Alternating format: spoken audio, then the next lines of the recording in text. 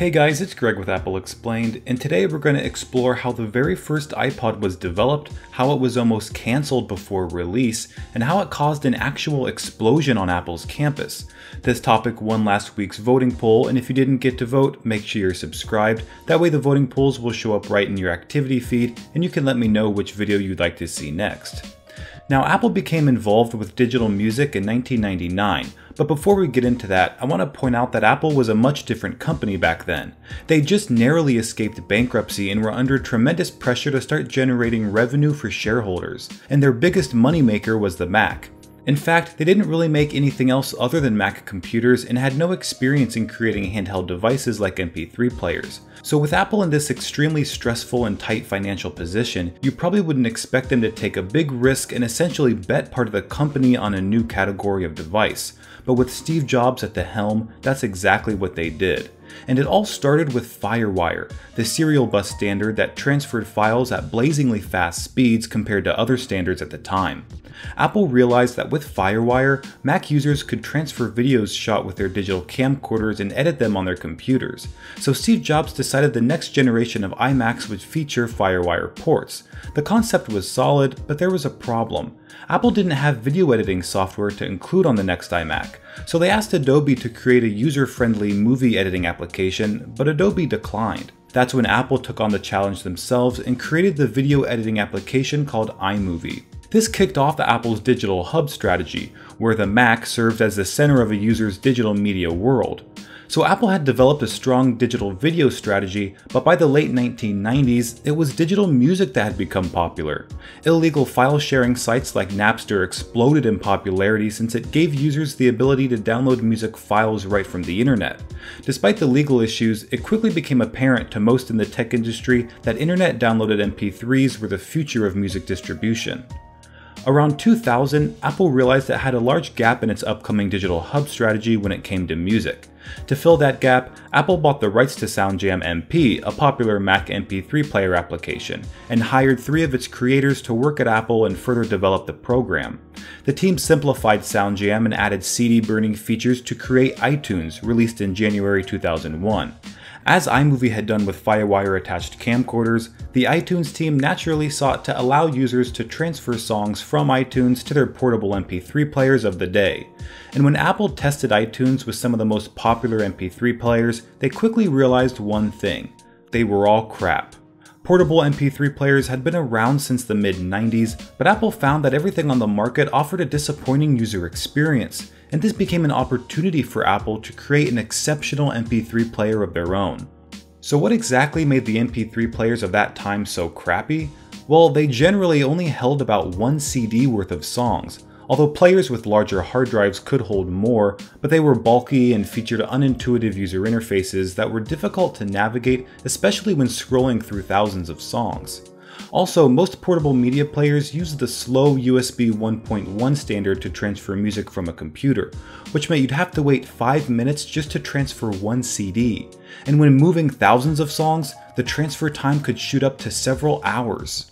Considering the dismal state of the portable media player market, Jobs decided that Apple should attempt to create its own MP3 player, one that played well with iTunes and could potentially attract more customers to the Mac platform. He assigned John Rubinstein, Apple's Senior Vice President of Hardware, to the task. From the beginning, Rubinstein was sure of 2 things Apple's MP3 player would have: a speedy FireWire interface to solve slow transfers, and a 1.8-inch 5GB hard drive from Toshiba that could make Apple's music player smaller than any other hard drive-based device on the market. But with most of Apple's engineers tied up in Mac-related projects, Rubinstein sought help from outside the company to further determine the feasibility of an Apple Music player. Through personal connections, Rubinstein heard about a man with the right qualifications and experience to do the job: Tony Fadell. Rubinstein gave him a call in January 2001 and invited Fadell to visit Apple to discuss a potential project, but kept quiet about its exact nature. Rubinstein felt that Fadell was an ideal choice to lead the development of Apple's music player project because of Fadell's extensive handheld computing experience. He had worked at General Magic, where he helped develop an operating system for PDAs called Magic Cap, and later at Philips Electronics, where he led the development of a Windows CE-based palm-top computer called the Nino. At Philips, Fidel had seen the potential of digital audio players through an encounter with Audible, an internet audiobook vendor that wanted to bring its audio library to the Nino. He explored the idea at Philips, but found very little interest in the ideas among management. After a brief stint at Real Networks, Fidel left to form his own digital music company called Fuse Systems. Fuse developed a digital jukebox that could rip CDs to an internal hard drive, but the company had trouble raising money since ripping music from CDs wasn't a popular concept at the time. Fidel had received Rubinstein's call just as Fuse ran out of money. Fidel went into initial talks with Apple in February 2001, thinking at first that Apple wanted to build a PDA. Apple quickly offered Fidel a 6-week contract as a hardware consultant, and just after Fidel signed for the job, Rubinstein revealed Apple's true intentions.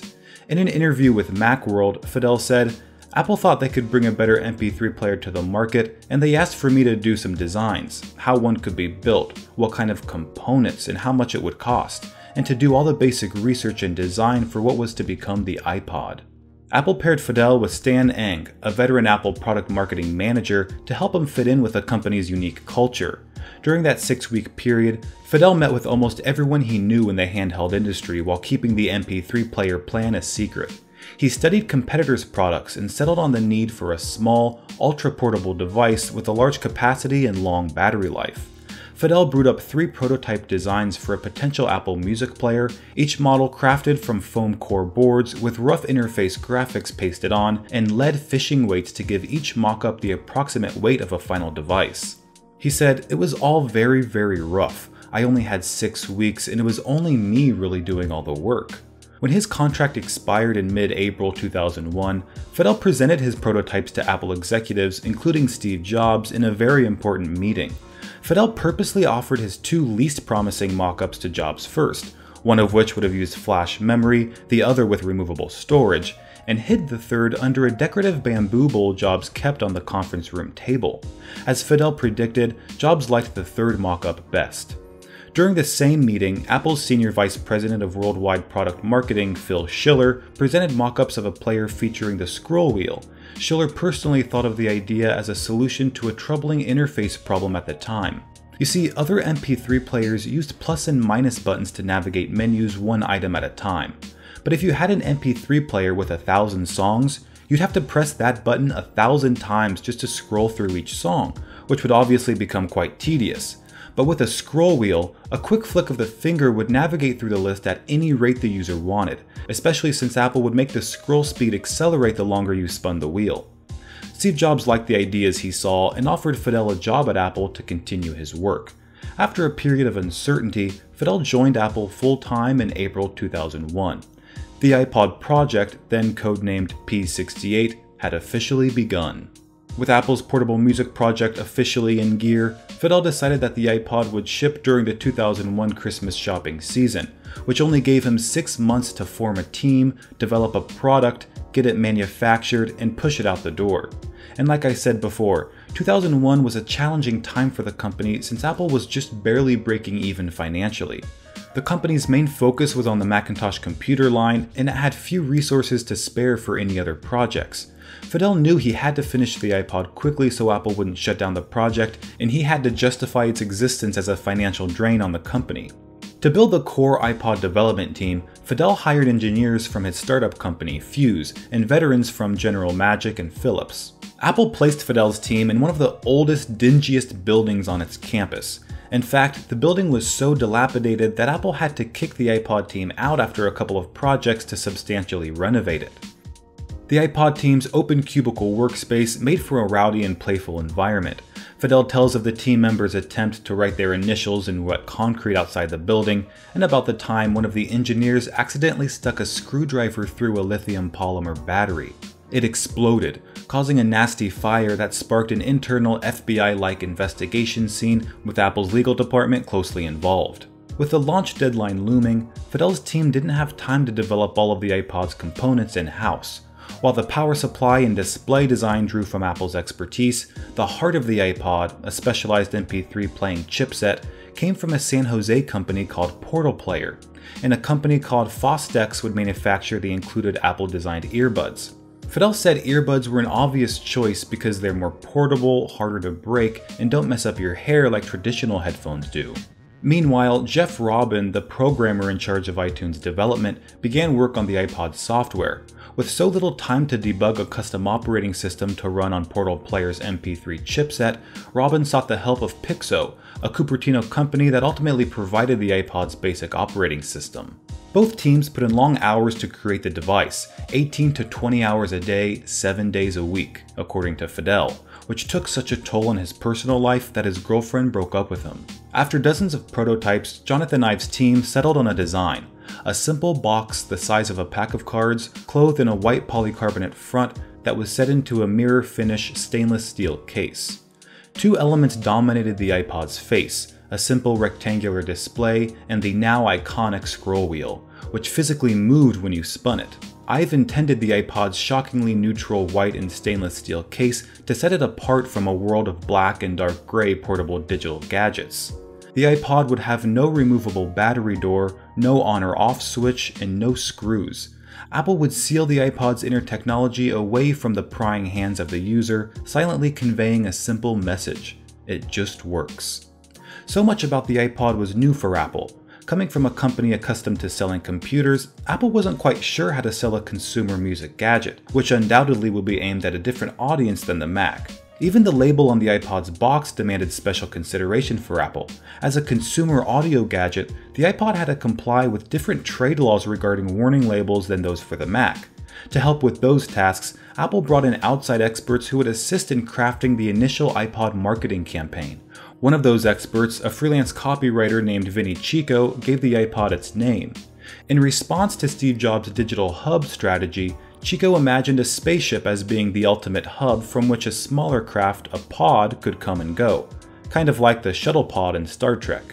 Better yet, iPod wasn't descriptive of the music player's function, allowing the iPod's capabilities to evolve over time without needing a name change. Steve Jobs liked it, and the name stuck. After considerable work, Apple marketing managed to pull together a campaign that emphasized style and fashion over tech specs, which were familiar approaches for personal audio products, and it would turn out to be a winning strategy. After 6 months of hard work, the iPod finally began to come together. The concentrated and well-organized efforts of Apple's various iPod teams proved that they could finish the product in time, but one tragic event almost got in the way. September 11, 2001 took place during the final stretch of the iPod's development. As the attacks unfolded, an Apple team carrying key iPod prototypes from Taiwan landed on US soil, just before the US government shut down air travel nationwide. Amazingly, the iPod prototypes made it just in time. The tragic events of 9/11 motivated members of the iPod project even further. Apple employees adopted a mindset that was common at the time. If they stopped performing their regular duties and creating products they loved, then that meant they were accepting defeat. Fidel says that the iPod group's persevering spirit proved essential in preventing a delay that would have resulted in Apple missing the 2001 holiday season. The iPod team met their deadline, shipping the first iPod in November 2001 and revolutionizing not only the MP3 player market, but the entire portable media player industry.